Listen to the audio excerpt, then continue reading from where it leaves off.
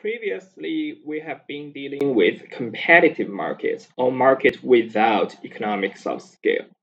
In a competitive market, producers take price as given, and then they decide how much they want to sell. When economics of scales happens, or when economics of scales are present, then competitive models break down.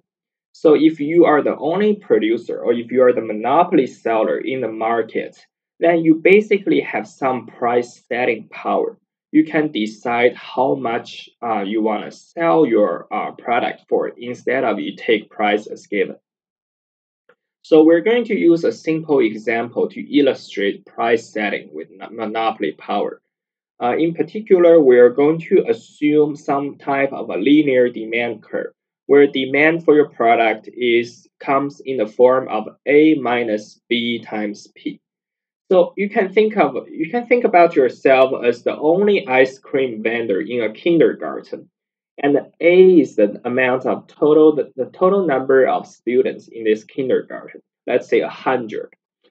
Then how many of the kids are going to buy your ice cream? Or what is the demand for your ice cream? Well, that kind of depends on how many kids there are to start with, which is 100. It also depends on the price you set for your ice cream. Let's say if your ice cream costs nothing, or if P is nothing, then all of the 100 students are going to buy your ice cream. So demand is 100. And this parameter B measures if you increase the price of your ice cream by $1, how many of the students you're going to lose. So for example, if B is equal to 1, then for every dollar of raise in the price, you're going to lose 1 student. So if you set price P to be 0, demand is equal to 100. Everyone buys your ice cream. If you set price P equal to 1, you're going to lose 1 student. So demand for ice cream is 99 and so on.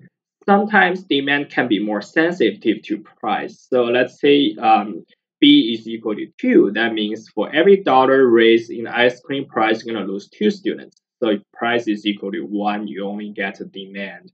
That's 98. So that is an example of a linear demand function. Q that's equal to A minus BP, where A measures the entire customer pool, like how many students there are in total. And the B measures how sensitive these customers are to the change in price. And from this demand function, Q equal to A minus BP, we can solve it for P in terms of Q. So that gave us some P equal to A divided by B minus Q divided by B from some algebraic simplification.